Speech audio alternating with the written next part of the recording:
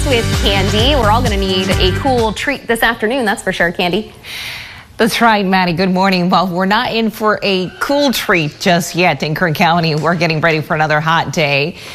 Pretty much the rest of the work week. So the sun is officially up across Kern County. Here's a live view at our camera network. You can see this beautiful view of our sun out in the distance right outside our studios overlooking to the northeast. So traffic is flowing smoothly along the 99. Let's take a look at the temperature right now. You're looking at 78 degrees in Bakersfield with a 58% humidity, and the winds are light coming in from the east southeast at 8 miles per hour. Temperatures around Kern County. Let's go all the way to Delano. Good morning there. You're looking at 67 degrees, 52 in Fraser Park, 61 in Tehachapi, and 84 already in Mojave.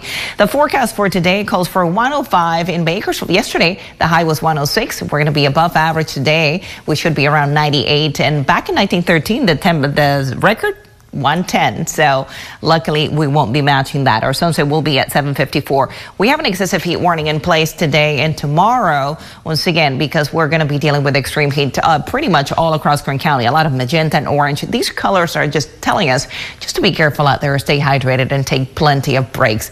Another key: practice heat safety wherever you are, especially if you're going to be out and about. So clear skies up and down the state. As you can see, things are quiet, but not so quiet as we continue to, let's head east, where we continue to track Tropical Storm Debbie right now, moving through Georgia. It's about 50 miles of Savannah, Georgia.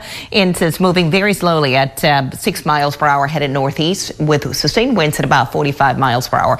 Torrential, heavy rainfall expected. As you can see the size of the storm, and it's expected to produce anywhere from 10 to 20 inches of rain in the next few hours. And once again, this is very crucial. The storm then is going to move to the water. It's going to move to the Atlantic, and then it's going to reintroduce itself in the Carolinas as we head into Thursday. And it's this transition that we're going to be watching very closely. But yes, millions of people continue to be under threat. So let's talk about our weather here, because we're going to be dry and very hot up and down the state. 108 for Fresno today, 103 in Sacramento. You're looking at 86 in San Diego and 114 in Las Vegas. Air quality unhealthy with an AQI of 133.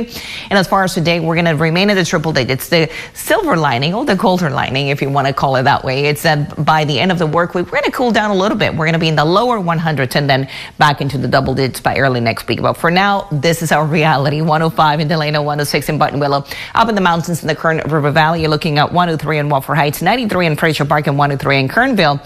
Maybe breezy at times with winds gusting at about 30 miles per hour. Out in the desert, the hottest spot today will be Ridgecrest with a high of 112. So now looking ahead for the rest of the work week, we're looking at dangerous heat today and tomorrow. And then it looks like we're going to be in the lower 100s as we get ready to enjoy the weekend. And then we're going to be back in the double digits by Monday up next week. So that's good news. This heat wave is not going to last 14, 15 days like back in July. So for Tehachapi, lower 90s, and then back in the 80s as we head into early next week. And finally, the Lake Isabella area, you're looking at a few hot days, temperatures in the lower 100s and back into the double digits as early as Sunday. So good news there. Today and tomorrow, once again, is the peak of this heat wave, and then we're going to be transitioning to cooler weather as we head into the weekend. That's a look at your forecast. More news when we come back.